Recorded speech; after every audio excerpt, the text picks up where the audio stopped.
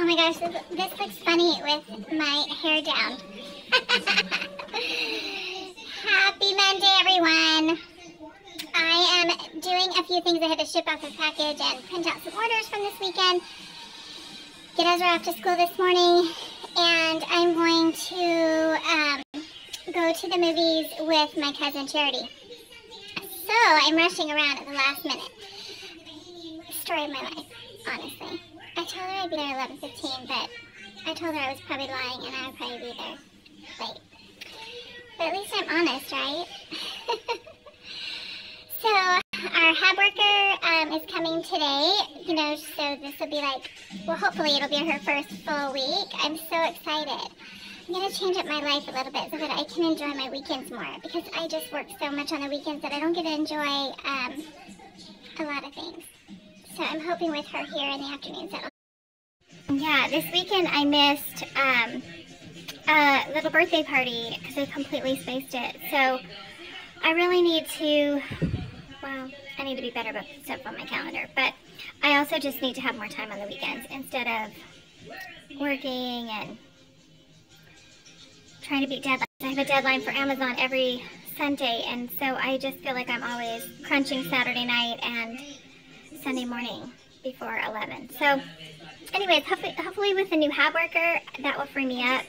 I mean, that gives me an extra 10 hours a week to do work in the afternoons that I normally do not do or have not done in a while. So I'm kind of looking forward to it.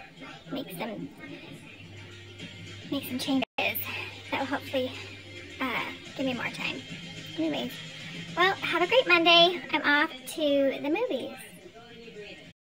I wanted to say one more thing about the game last night. Anybody watch it? I mean, what a great game. I mean, I'm not a Patriots fan at all.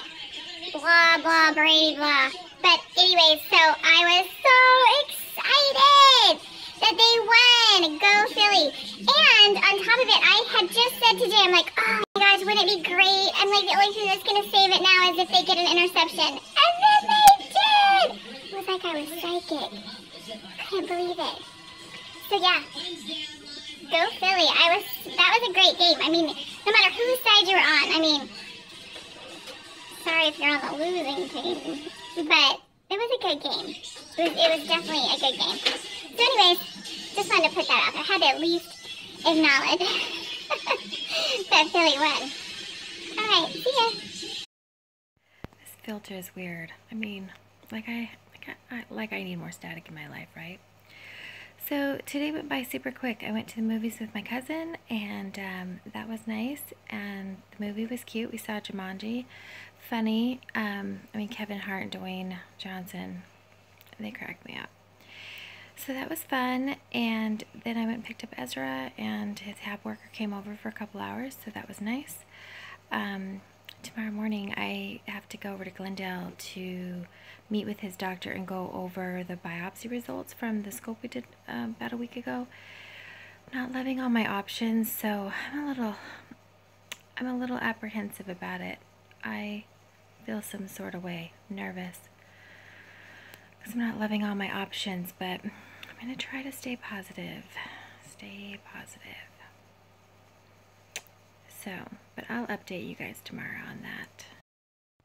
Okay, so I came up with a new plan to try to help myself not sabotage myself throughout the week so much.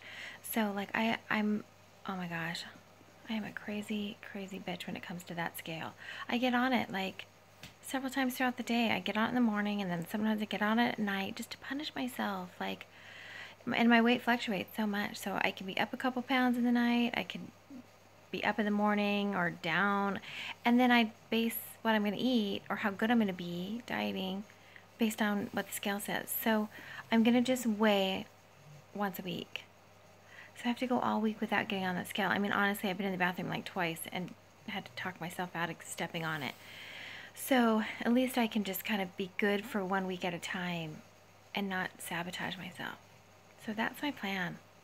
I'm going to try not to be a slave to that damn scale. I'm just trying it for 1 week.